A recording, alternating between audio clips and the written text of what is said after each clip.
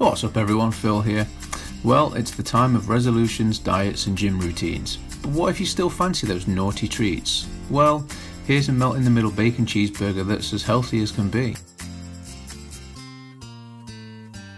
For this one, you'll need 400 grams of 5% beef mince, half a beef stock cube, an egg, half an onion, 1 teaspoon of Worcestershire sauce, 1 teaspoon of soy sauce, a large pinch of salt, 1 teaspoon of garlic powder. You don't need parsley, I have no idea why it's there. A large pinch of ground black pepper. I'm going to put bacon on top. Cheese, these two particular cheeses fulfill the Slimming World Healthy Extra A allotment, and wholemeal cobs to hit the Healthy Extra B allotment. You can use different cheese and different cobs, but check to make sure they're Healthy Extra A and B acceptable. First, put 400 grams of mince in a bowl.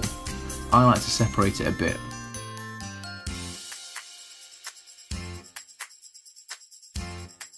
Then add the pepper, salt,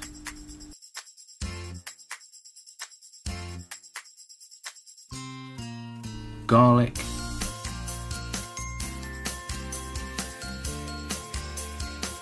Worcestershire sauce,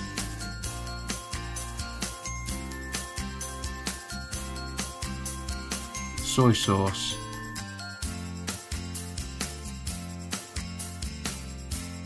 half a stock cube. I just made 1 stock cube and then only used half, and no, I don't have a jug, hence the awesome Norwegian tankard. Crack the egg and then get stirring. I stir it first, then I get my hands dirty just to make sure it's fully combined.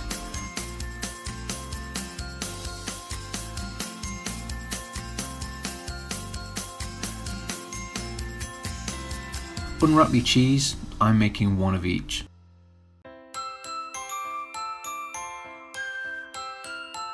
Then just grab a quarter of the meat, flatten a little bit and then wrap around the cheese. You could probably make 3 slightly bigger burgers if you wanted.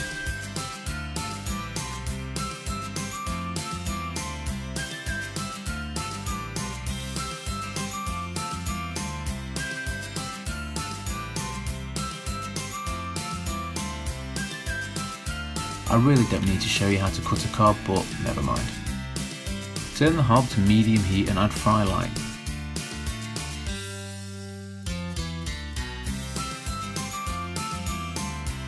Then just add your ingredients.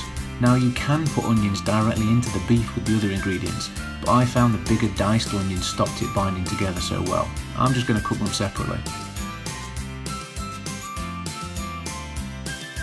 When everything's cooked to your liking, just build your burger.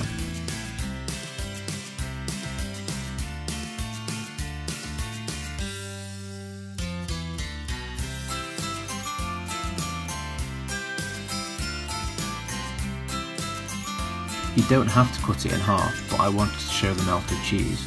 This was the Babybel one, which does hold its shape quite well, despite being melted. And there you have it. I forgot to record the finished product, so you'll have to make do with the picture. I must have been hungry. These are so easy to make and can be free if you get your Healthy Extra A and Healthy Extra B allowance right. You can make them and then store them to cook later, or freeze the uncooked burger and defrost when ready. Great for those cold winter days. I'll catch you next time.